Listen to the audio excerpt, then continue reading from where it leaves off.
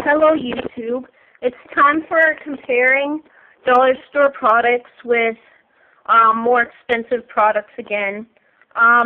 Today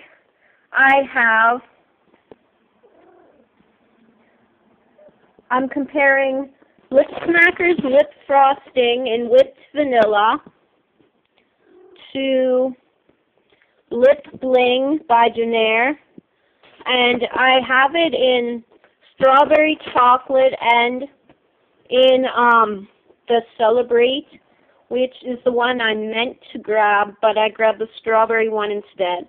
But the reason why I wanted to compare the lip frosting with the lip bling in Celebration is because they're the exact same taste, almost identical. Like, they both taste like birthday cake.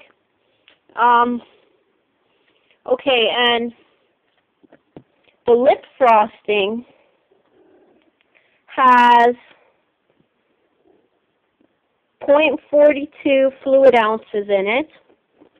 The Jenere has 0.53 fluid ounces. So as you can tell, the Jenere is a bit bigger. Now, there is quite a big difference in price, though. These two colors are different because they're totally different scents and flavors. But the Celebration flavor, if I could find it, I would show it to you because it's almost the same color as the lip frosting as well. And as you can tell, the packaging is even similar. Like, this one has hearts and cupcakes, the Lip Smackers one, and this one has stars. And the colors on the two tubes of the Celebration and the Whipped Vanilla are also very similar.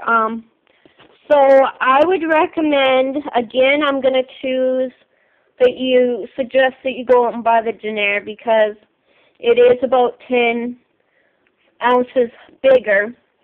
And this one's $1.25, and this one was about $5, I think, maybe even a little more than $5.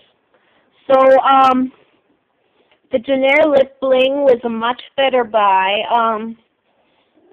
Unfortunately, I already had the lip frosting, so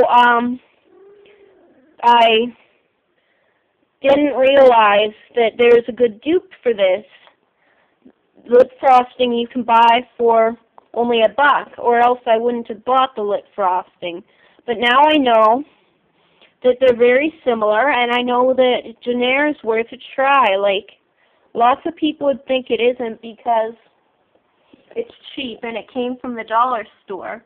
But I really believe that if you give dollar store products a good try, it's worth it. And with these two first products I've reviewed, the Jenere, the dollar store one, has been the one I've chosen just because it's a much bigger buy, like a bigger tube. You get more product, and they're just so similar. I'm going to be comparing different things as well from the dollar store. I might even try food. Like, I've got some dollar store tuna and some regular tuna, and I might even try to compare that. So this has been another segment of my product comparisons from the dollar store and the ones from the regular store. Thank you for watching YouTube, and have a nice day.